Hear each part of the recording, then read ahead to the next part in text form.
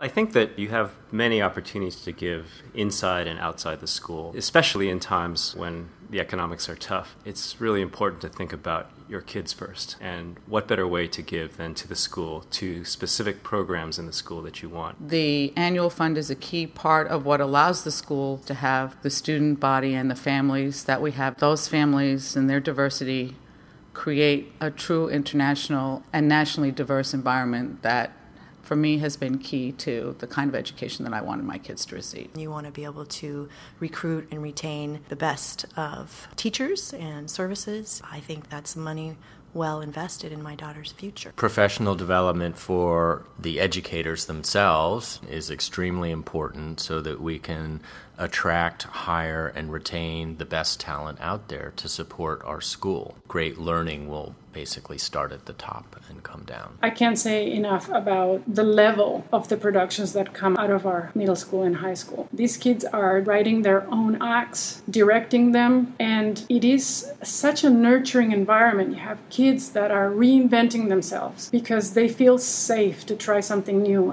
Can't believe that kid who is a math whiz all of a sudden singing in a cabaret production. Our athletic department has grown tremendously in the last 15 years that we've been at the school. We now have 26 varsity teams in our high school. We have a major middle school program, and we have a strong lower school involvement from the parents. Donating to the annual fund was a big factor in us building up from a small little grammar school type environment to a major player in the San Francisco athletic scene. We are educators ourselves at a local art school as a parallel to what happens in our own classrooms and what happens in French American classrooms, international high school classrooms, is this place for curiosity to flourish. It seems to me that there are any number of amazing high school options, curriculums here in the Bay Area, but few schools have the degree to foster hope